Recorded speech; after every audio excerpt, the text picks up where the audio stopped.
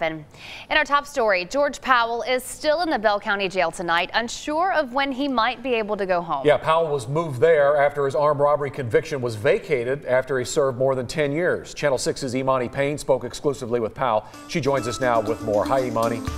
Chris and Leslie, this is the very first time Powell is speaking out from behind bars to anyone. He shared his thoughts on this unpredictable time in his life. It's been 2 weeks to the day and George Powell remains in the Bell County Jail. Closer to home, but it's still an uphill battle to get there. His armed robbery conviction has been vacated and he'll get a new trial soon, but he hasn't received a low enough bond that will allow him to go home in the meantime. I've been gone for almost 12 years now, and I don't have a dollar. All I have is me maintaining my innocence. I shouldn't be here in the first place. Powell relies on his faith as he waits for this week's bond hearing, often dreaming of working a job, getting back in the music studio, and creating criminal justice reform. He says all of which is possible with a strong case. There's a lot of new evidence that has been discovered. I feel like the truth is going to come out this time, and we're going to get a not guilty verdict. If he does bond out, Powell has some things to cross off of his list. And you're still planning for that, what was it, the Jack and Coke?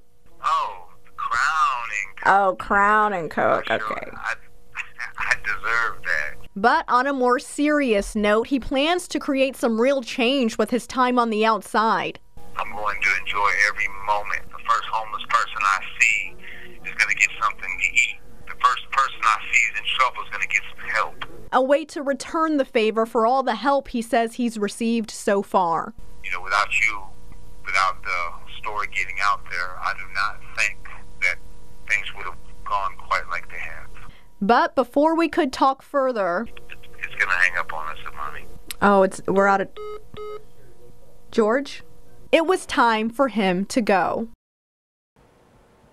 Powell says if he gets a not guilty verdict following his new trial, he doesn't plan to move away, but will stay right here in Bell County to help where he says major criminal justice reform is needed. Powell is looking forward to his next hearing, currently scheduled for Wednesday afternoon, where his legal team will have another chance to fight for a lower bond.